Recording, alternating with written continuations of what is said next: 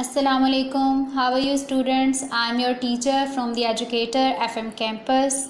Today we are going to discuss about microorganisms.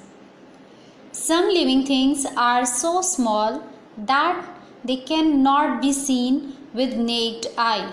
They are called microorganisms. ऐसे जानदार जिनको हम आम आँख से नहीं देख सकते microorganisms कहलाते हैं. These tiny organisms are found everywhere. Some microorganisms are useful and some are harmful.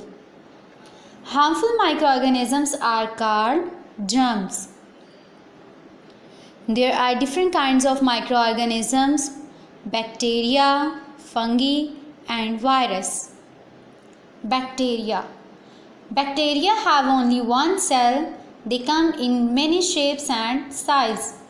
They are found everywhere. Fungi.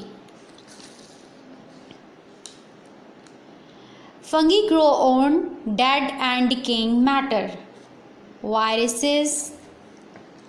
Viruses are smaller than other microbes and live inside the body of other living things.